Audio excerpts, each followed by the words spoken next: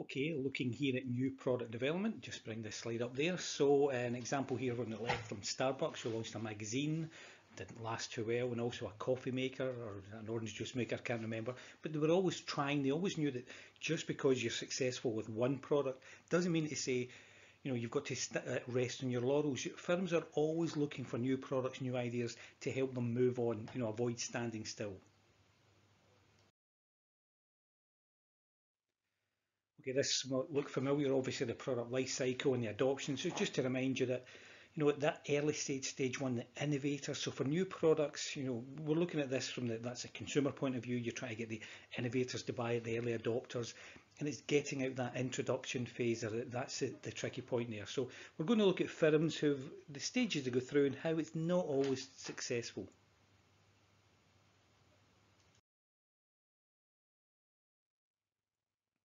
So the idea is good ideas, as it says here. It might be a great idea, but it doesn't always translate into, as it says, workable, appealing products. So, for example, Sinclair C5, way back in the 80s, it's a classic case study here. Come out and saying, look, here's a low cost, low pollution, easy to park means of transport. This will revolutionise, how we get to work, etc., how we get around, and fantastic.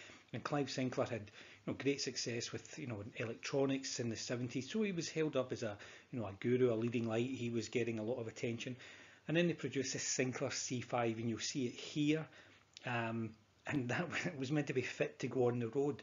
And I did see one of these sandwiched between two buses, and you feared for the guy's life who was in it because it was just not safe. It really wasn't.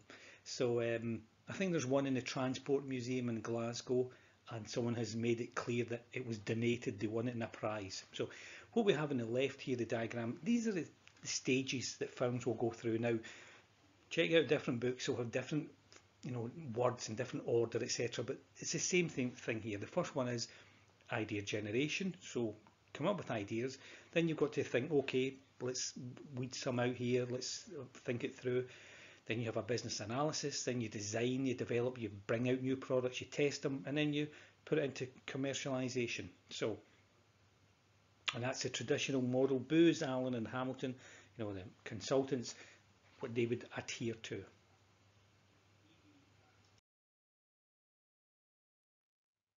Now, this might sound strange. What is a new product? Because you're thinking, well, surely that's obvious, but it's quite subtle. First of all, you can have new to the world products, something that comes out and like the internet, and you think, wow, that's transforming. Streaming of music, streaming of TV, we've never seen never seen this before. So you'll get that, but those are few and far between.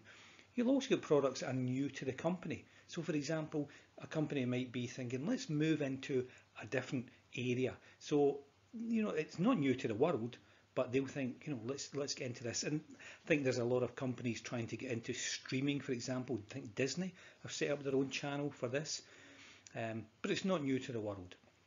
Or it could be a new product line, something added to it, and I think, hey, let's have a new.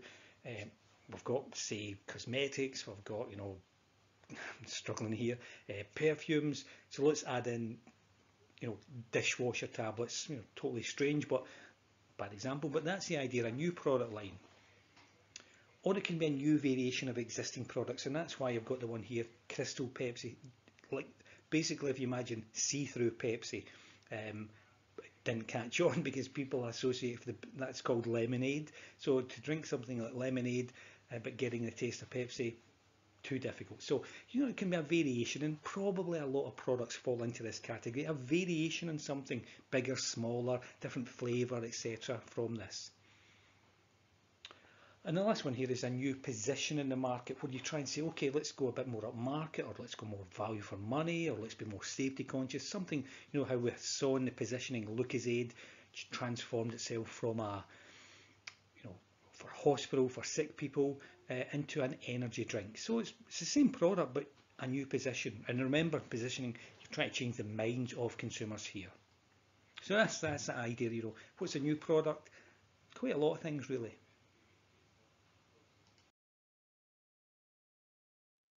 So let's look here at the idea generation. So who comes up with ideas for new products? Well, inside the firm, who would you think?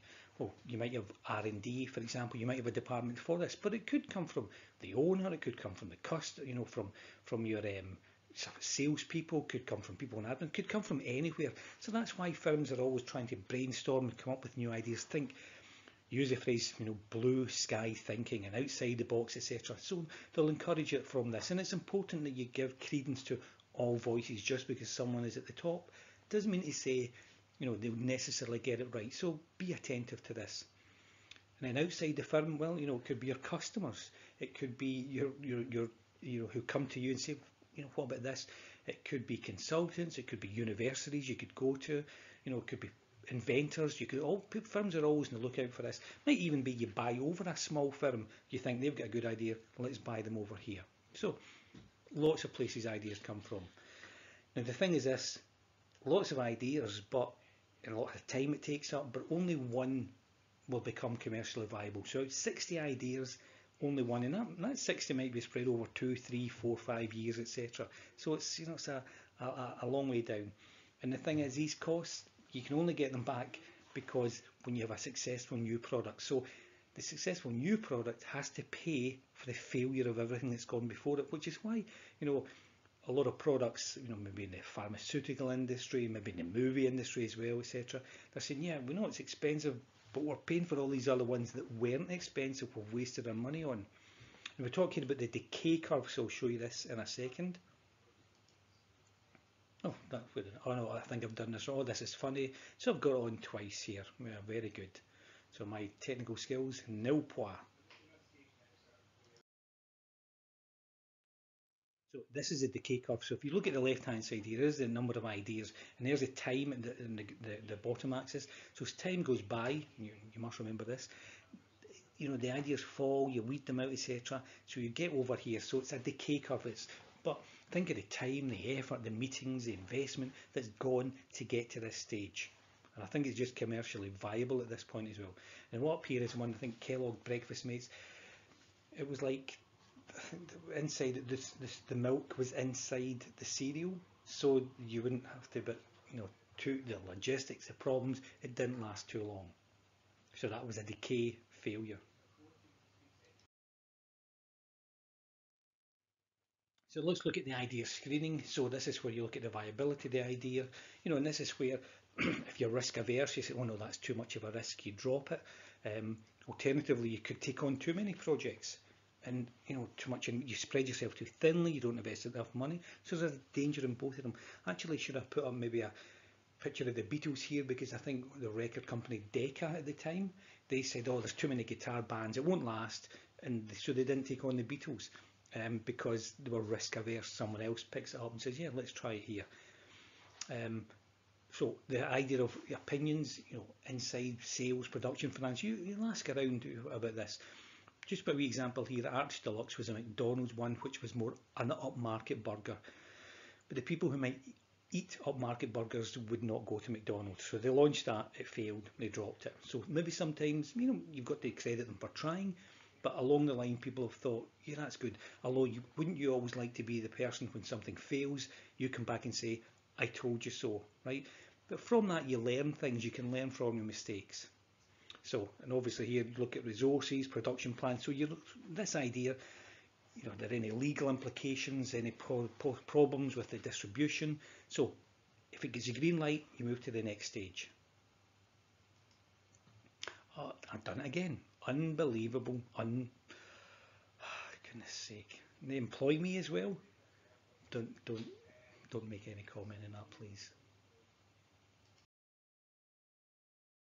So now you're at the stage for the concept development. So you need more research, you know, on the customers, the distributors, the capacity. It could mean that if you say, okay, if we go on with this product, then do we have to stop production of another line along here? You know, so from this. And you look at the link between what customers expect and what you can deliver here. I think I've got one more phrase here, yeah. And you'll use focus groups. Now, this is a classic Coke, right? If you Google it, you'll get all these examples. It's an American example, which I'm not really taking too much, not that you're bothered with that. But it was the idea of Coke were losing out ground to Pepsi. Pepsi kept the choice of a new generation, etc., catching up very slowly. Now they might only been getting up near by like 0.5%, every few years. That turns out, of a billion-dollar industry. So Coke thought, okay, maybe Pepsi was more sweeter, so maybe they need to make their drink sweeter. So they tested it, and people used focus groups, and people, yeah, this is good. But what they didn't tell them was that it was replacing the existing Coca-Cola. And of course when they brought it out, oh, hell broke loose, because people said, no, you never told us that it meant the Coca-Cola that we drink all the time has been taken away. So, it was boycotts, etc., and PR disaster, and the company realised, oh no, we're not taking away Coca-Cola, which they intended to do. So then they had two drinks. I think they called it Classic Coke and New Coke. Tell you the truth, I'm not really sure what happened. Some people said it wasn't that much of a disaster because it meant they get publicity and they get more Coca-Cola drinks onto the market shelves. And and what they were really concerned about was the fact that part of the reason their sales had been eroding was because it was demographic. Pepsi had been targeting a younger audience who were growing up, buying more drinks, buying for their children. So Coke they actually changed their communication strategy and targeting strategy. So there's an example whereby maybe you weren't asking the right questions. Maybe you've got to think, oh, we didn't know you were doing this. So you can look it up if it is an example here. Classic Coke.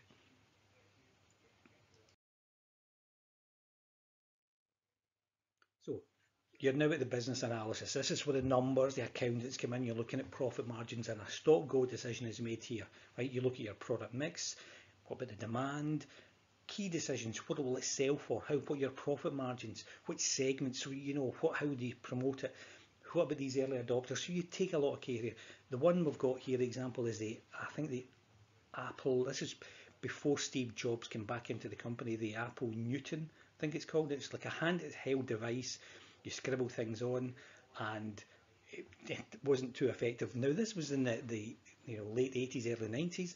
It was the right idea, but the technology wasn't there for it. They couldn't make it properly. It got ridiculed in the Simpsons episodes, etc., which is a sure sign.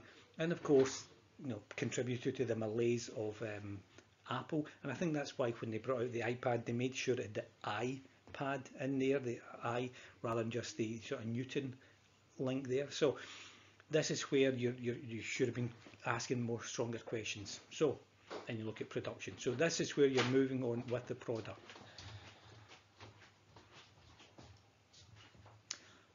I've done it again. Unbelievable.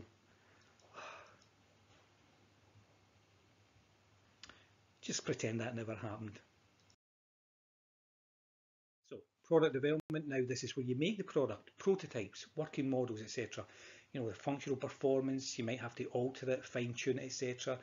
Smoothies example, what they did is these guys came up with ideas. They went to a music festival and they said, basically they made up their fresh orange and their fruit juices with no added ingredients. And they were saying, they had a sign up saying, should we give up our jobs to make these full time? And you had to throw your empty box in a bin. So one bin said yes, one bin said no. At the end of the day, overwhelming yes. So that's what they did. They made the product there. Could have put in an example I read about, never been able to find evidence of this, of a dog food they had made. And the idea was it was powdered dog food, that it was apparently more nutritious and cheaper because you could package it, better for the environment, etc. So you had but you'd boil it up and it would cool down, feed it to the dog. Two problems they found is when you boiled the kettle, it had to cool down, but the dogs would smell it and they would go crazy, running around wanting this food. Pavlov's dogs, remember? And then when it did cool down, they ate the food, they loved the food, but it gave them chronic diarrhea. So that's maybe the sort of thing you find out in more depth. It surprisingly didn't run, unlike the dog. So test to see what customers think. Now, have I done this stupid thing again? Yes, I have. Unbelievable. So looking here now at test marketing, this is where you actually make the product and you test it on your consumers. So you might start with small scale tests with consumers, not the whole market. So you might pick an area, Scotland, etc., in a specific area, and it's got to be representative.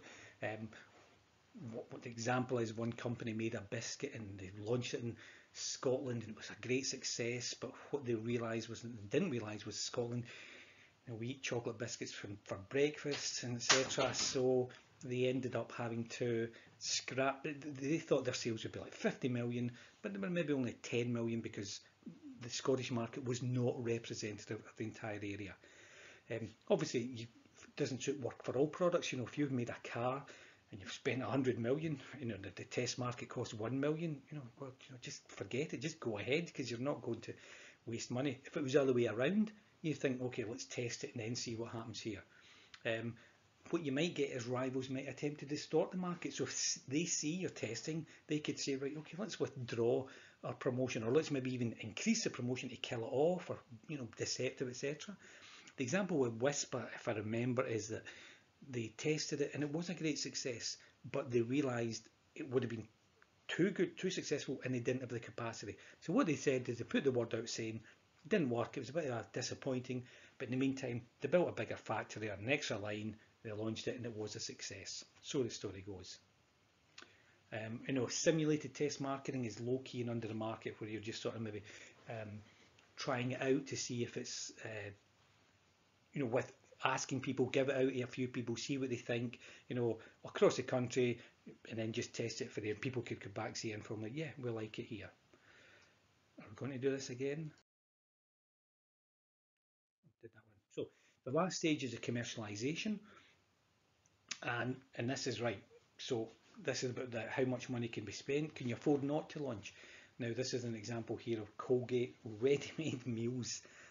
You know, and how we got to this stage that people were thinking, really? You know, Colgate for teeth, but not for a ready-made meal here.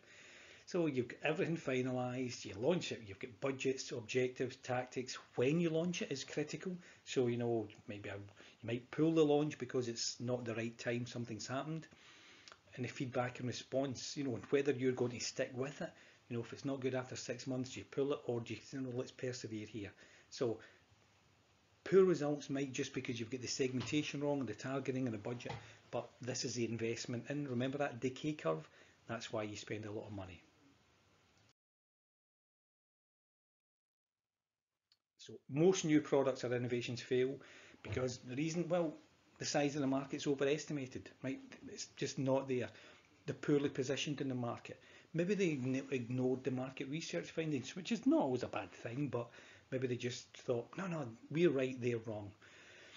Or the competition proves too strong. Remember, the competition can come out and think, okay, well, in response to your new product, we'll improve ours, we'll cut the price, we'll improve the promotion, we'll improve the distribution. You know, you just don't know how they're going to react here. And this is possibly why imitation is more attractive than innovation. You know, that you think someone else launches it, hey, that's a success, let's copy them. Ford Edsel here is another example of a product, a classic case study that failed. Basically, it didn't know what kind of car it was meant to be. It was named after the Ford owner's son, Edsel. So by the time it came out, you know, it was probably right at the time, but it takes years to make and launch cars. By the time they got it out, they realised people wanted cheaper cars or more fuel efficient or smaller cars. So this is one off-brand new product. So it's a link. I'll put it on the site here from the Daily Telegraph, and it's the Colgate ready-made meals, Zippo perfume, and Hooters, which I believe, never been there, is a restaurant chain in America where the waitresses, well, the waitresses are employed because of their personality, and they tried to launch an airline, so you know, didn't take off. Anyway, so you can read that. So sum up. As we know, majority of new products fail. It's expensive, it's time consuming, and some firms are willing to take the risk while others are risk averse. So it's a philosophy, you know, it's like a gung-ho attitude. The example in here is from Guardians of the Galaxy, and there's a scene in it whereby the character has been listening to music in, I think, a Sony Walkman, and then someone said, no, this is what they're listening to on Earth, and it was Microsoft's version of the iTunes, the iPod, and it's done in the film as a wow. Of course, you're watching thinking, Zune? What's a Zune? Everybody finds out, oh, it was a failed product launch. So that's a joke in the movie, but the guy doesn't know, and it gives him more songs to play. And of course, I think Microsoft said, yeah, they just tried to copy Apple, but they didn't think it through right. And so key stages, those stages we mentioned, sometimes are followed, sometimes they're not. Sometimes the owner might just say, I want this, end of story. And as we mentioned, the response to competition, that's what's difficult to predict. So last slide here. I love this one. It said, dog owners turning marijuana treats to ease firework stress. So someone's come up with that, treats for dogs to stress them, and I don't know if it works. But I think they're looking at dog suggests it might work. So hopefully that's how you'll be feeling after listening to this voiceover. Not stress, don't take the marijuana treats. It's not, please don't. So thanks for listening.